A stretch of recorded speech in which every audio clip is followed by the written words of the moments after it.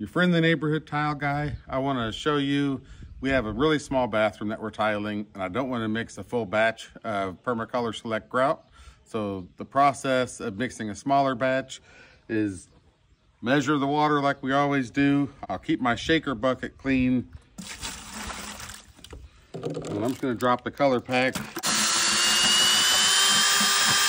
I'll mix until the packet's well dissolved. Once the packet is fully dissolved, I'll slowly add it to my base.